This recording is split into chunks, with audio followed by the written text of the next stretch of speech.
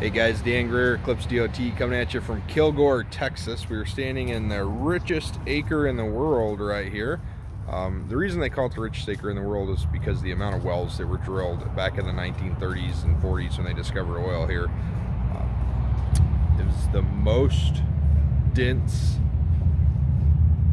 oil field in the world. It was before any kind of zoning laws were in effect for oil field and well spacing, that kind of stuff. And what you see behind us is just a couple derricks. Each one of those is a standing derrick, and they would leave those over the well so they could come back in and work over the well at some point. So they'd drill the well with these, and then they'd leave them there, and then they could pull the pipe back out and send new bits down and work the well over if they ever stopped producing, so they could continue to produce.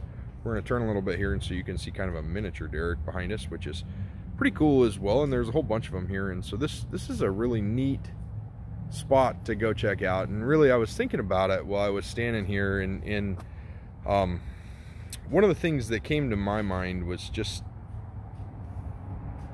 that we have to control ourselves and control ourselves in business and do what's right, and control ourselves in life and do what's right. And so they found some oil here, and they just went crazy over it and drilled, it's like over 40 wells in 1 acre. So these derricks were literally touching. If we turn around, you can see how close they are, right? Their like legs are a foot apart or something, which is probably fairly accurate.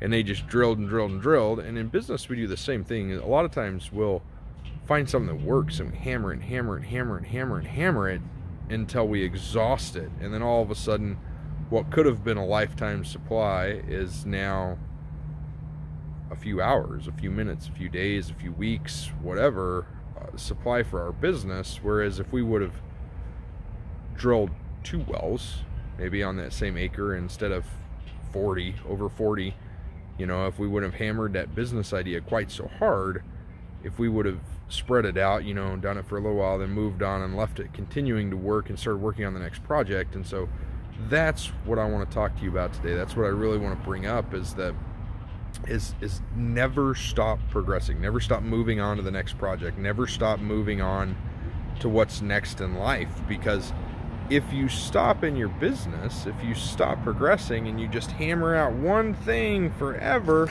right? You just hammer out one thing forever, then all of a sudden it's dried up and gone. You have nothing. And yeah, you've capitalized really big for a little bit. You've done really good on that one, but you don't have a whole bunch going on. And then you've got to stop and start from scratch.